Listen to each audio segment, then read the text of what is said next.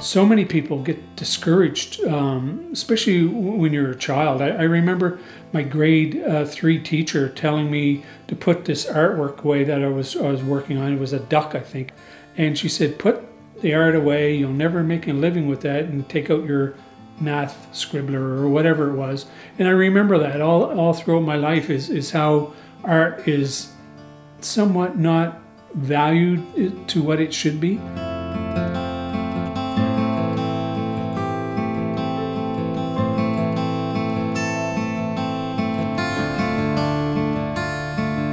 Grew up in Yarmouth on 5th Street. At the top was the jailhouse, and every time we were bad as boys, there was 3 boys in our family and 2 girls. My mother always used to say, if you're bad, you're going to jail. So, center town boy, spent a lot of time on the wharves in Yarmouth. When I say spent a lot of time on the wharves, it was wharves wide open.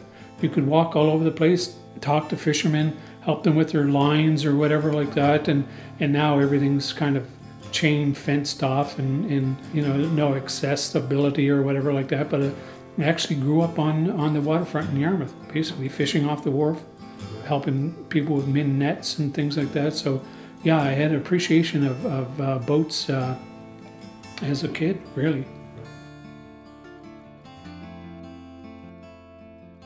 I've always been interested in art. When I was really young, say age of 4 or 5, I used to draw a lot. Mainly, I really liked drawing, for some reason, knights in armor. I liked how the shapes were, and then it progressed to trains. I was really drawing trains for a while, but I always enjoyed making things with my hands. I have numerous ideas in my head, and to make them into a 3-dimensional form is what I've enjoyed all my life. To make a painting out of an idea, or a ship in a bottle, or making a print. It's all that same process. It's how I live. I don't think I could actually live properly if I didn't do that whole process. You know, you can produce a thought in your head. You know, it's influenced by other ideas, of course, that you've seen every day. A bird flying, a cloud going by, or you know, an ad on a TV or something like that. But to personalize that and make it into a 3-dimensional form that you can actually feel with your hands, look at with your eyes, it's really something that it's always interested me as long as I can remember. Printmaking isn't what you call a real common thing, although it's been around for ages, and that's how we get the first books, the first pictures, you know, mass-produced. They use a printing process. The print shop here at the Ark is quite unique in that it still uses a lot of the old traditional plates with acid, etching, and so that you can come up with a matrix that you can print 100 copies off or whatever. A lot of other print shops are much more, I hate to use the word contemporary, but a lot more print shops are using more modern methods, monoprints, a lot of different colors, different inks, a different process altogether than the old-fashioned plate with acid and aquatint. It seems to be an older traditional print form, but not widely practiced anymore, except for here at the print shop, right, which is kind of unique in itself.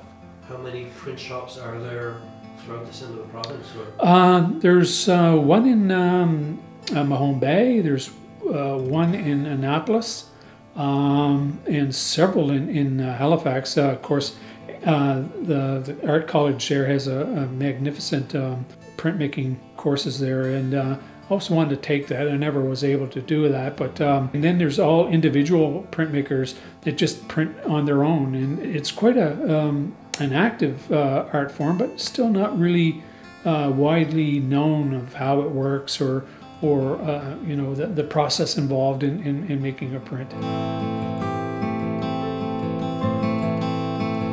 When you're very young, like a child, grade school or whatever like that, you're more of a competitive person. But as you get to be a more mature artist, I think you really start to hang out with a lot of other artists. There's more of a collaboration instead of competition.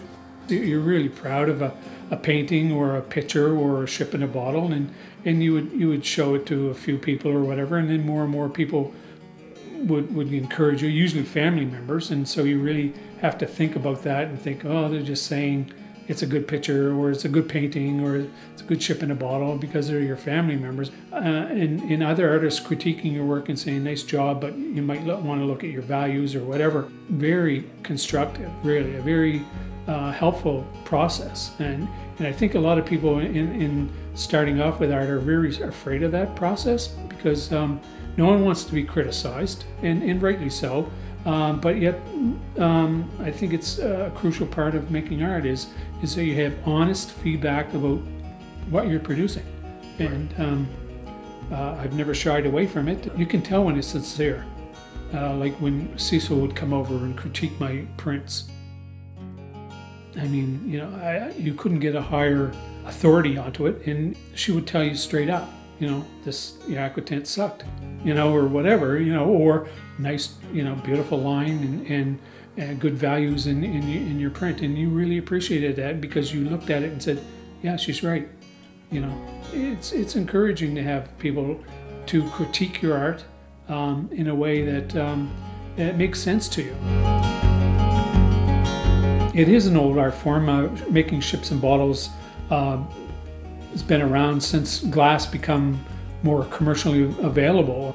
People would start to come across bottles that you could actually see through instead of crockery or whatever.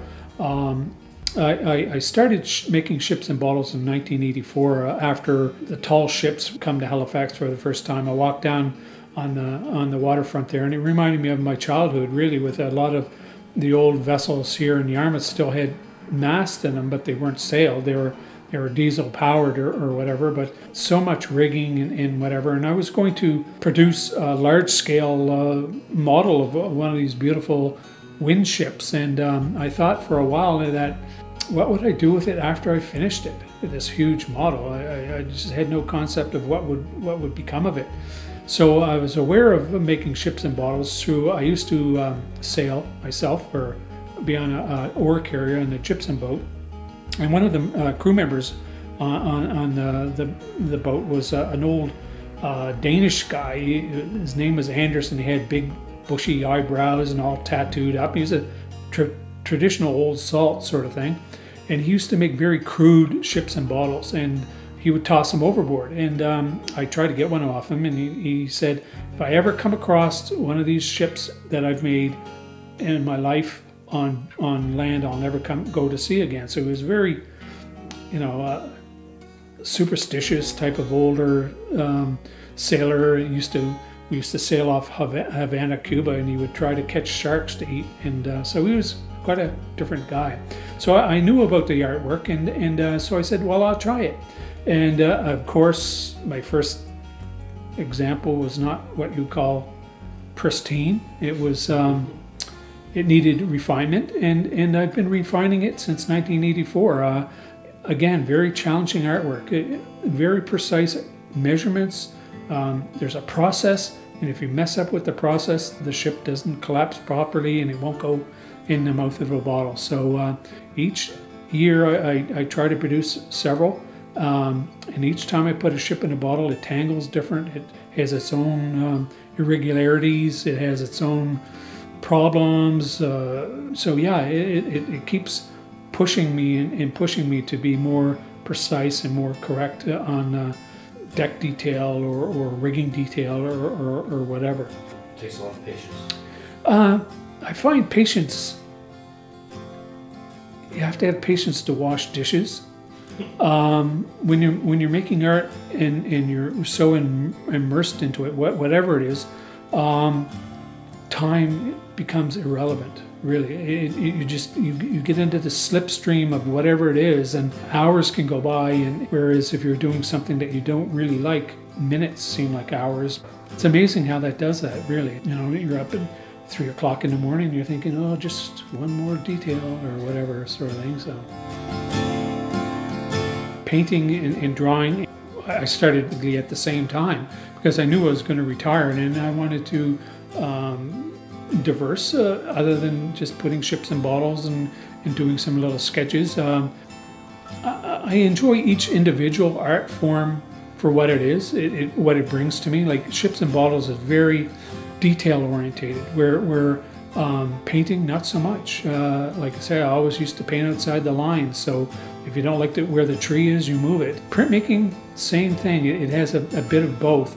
It's very technical in a way that you use metal, acids, to make this matrix, and then how you print it is, do you leave more ink on, less ink off? So it's a kind of in between. So a lot of the art forms that I take part in, they have different things to it, but would I like one over the other? No, I like aspects of each individual ones very well. The first gate is what medium are you going to work in, and how can I show this image in my head the best possible way? Is it through photography? Is it through painting, printmaking? I used to think I knew a lot of artists, and I do, but it was like the iceberg effect. I know the top that sticks out of the water, but I never knew the depth and the ability of a lot of artists in the area. Very, very versatile in their approach to art. The depth of art in the area and culture, I think, is overlooked by a lot of people here. You have all kinds of different art forms being produced or whatever, but not a really great system of supporting art here, and that's unfortunate. We'll ask an artist to donate a piece because it's good for their portfolio, but when it comes right down to supporting art, Yarmouth isn't what you call very progressive in that, to my knowledge. I mean, the Yarmouth Art Society has tried to push forward a program at the mall lately, where artists can hang their work. Again, small step in the right direction. The Nova Scotia Art Gallery here has a branch here. I think that could be more proactive in involving a lot more local people. They try, I guess, but it's a hard sell here. Yarmouth people know lobster, but when it comes to art, culture, which could be a very big economic driver in the area, the art scene here could be top notch, really. I mean, we have the depth, we have the imagination, we have the people involved in it, but there doesn't seem to be any coordination of effort to really support artists in the area, which is unfortunate. Well, no one really knows their future, but I'm going to continue as long as I have eyesight, dexterity in my hands. Like I say, I have probably 3 lifetimes of thoughts in my head about art. Will I ever produce everything that I think about? No, but it's something to shoot for, to continue making art until the very end, really, wherever that is. It may change. I notice as I grow older, my hands aren't got as much dexterity into them. With painting, you just evolve with a looser style.